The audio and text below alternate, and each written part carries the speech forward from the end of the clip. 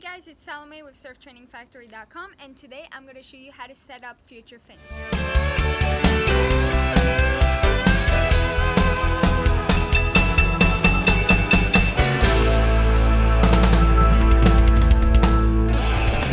Okay, to put on future fins, you're going to need a fin key and your future fins. This is the only fin system that requires only one screw per fin. FCS requires 2 screws per fin, and FCS 2 does not require any screws at all. So what we're going to do is that we're going to pick the side fins. The side fins are flat on one side and then curved on the other. The flat side always faces inside the surfboard. It faces inward, and the curved side faces out. So what we're going to do is that little hole right here clips into the back of the fin box. So I clip it in and then I just push it down until the whole fin is in. Now we're going to do the other side. I grab the flat part, always facing inside.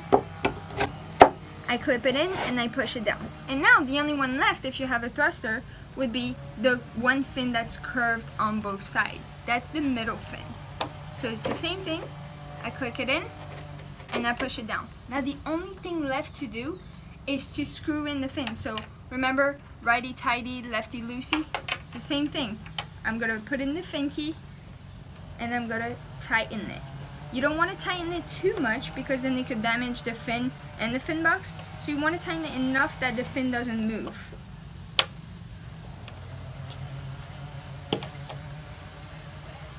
Okay, here's one. And you do the same thing. See, the fin is kind of moving and it could fall off while you're surfing. So you just want to put the screw in there to make sure it does not go anywhere.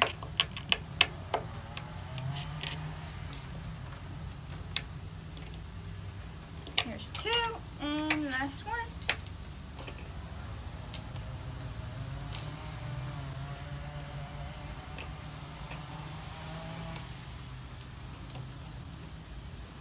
Now all fins are secure, they won't go anywhere, and you just want to make sure that you do that before you go out and surf. This is how you put on future fins.